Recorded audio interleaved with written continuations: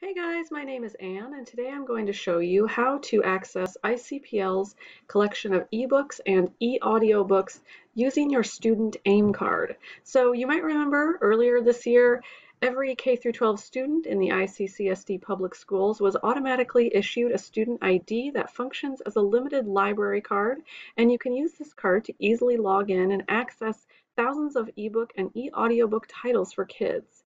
So this is what the card looks like. You can see the cute little picture of an ICCSD student there, and the important thing for our purposes today is this number above the barcode.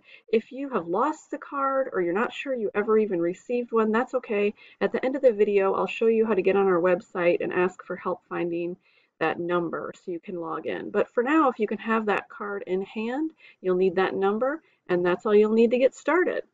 Okay, so if you want to access ebook and e-audiobook titles from a desktop or laptop computer, like your student's school-issued Chromebook, for example, you will go to icpl.overdrive.com and click Sign In here in the upper right-hand corner. Below the word Welcome, there will be a drop-down menu to find your library, and you will want the bottom option that says ICCSD Student.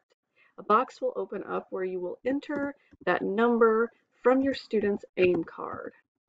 No password is required. Just click Sign In. There we go, and you're ready to begin browsing the collection of ebooks and e-audiobooks. Okay, so let's say instead of a computer, you would prefer to look at ebooks and e-audiobooks on a mobile device like a tablet or phone. You'll want to download this free app called Libby from the Google Play or iTunes Store.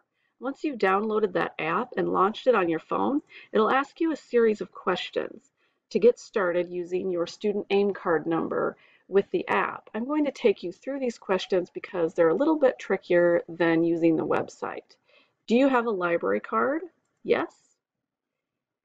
They want to look up and find our library. We're going to select I'll search for a library.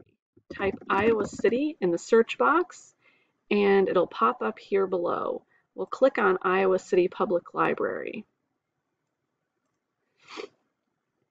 Now our impulse is to again click on Iowa City Public Library, but don't do it. Instead, select choose another location.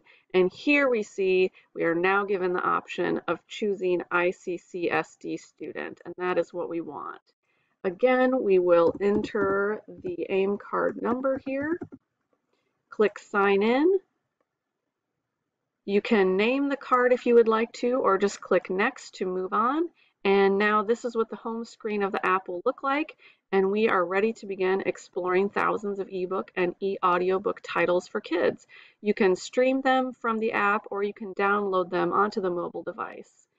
And in either case, again, no password is required, just that AIM card number, and you can also send titles to a Kindle from either the website or the app if that is what you prefer to do. Now, if you're not sure where that AIM card is, if you lost it, go to icpl.org.